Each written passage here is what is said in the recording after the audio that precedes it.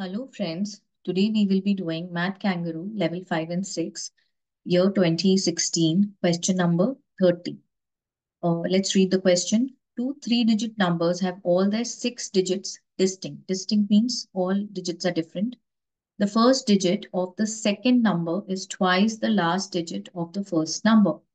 What is the smallest possible sum of such numbers? So it means we have two numbers. So you have a hundreds, tens, and ones, like you have a three-digit number.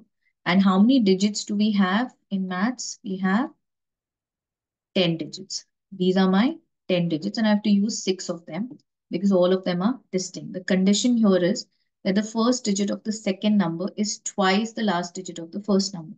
So what all combinations will fit here? Suppose if I take this as 1, then this has to be 2.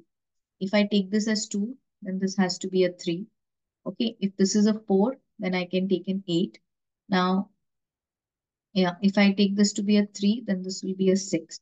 Now, you cannot take a 5 because it will become a 10. It will become a 2 digit. So, the possible digits available to me are uh, so 1, 2, 4, 3, 2, 3, and 8, 6.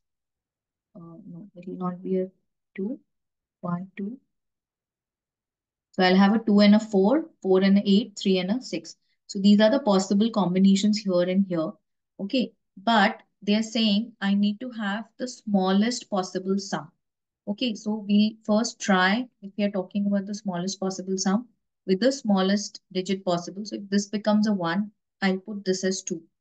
Correct. And then I need the least possible sum. So I'll put this as 3 because I can't put a 0. Otherwise, it'll become a 2 digit.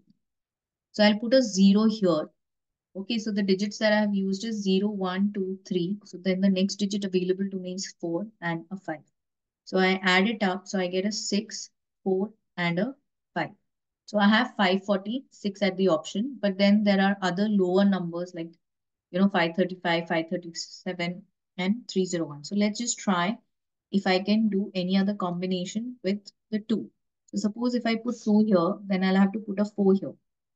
Okay, but then 1 becomes available to me and 0 is also available to me. So I have used 1, 0, 1, 2, and 4 is here. So I can put a 3 here and I can put a 5 here.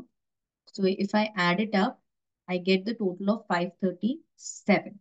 So I will go with this combination of numbers. So my answer is option E, uh, 537.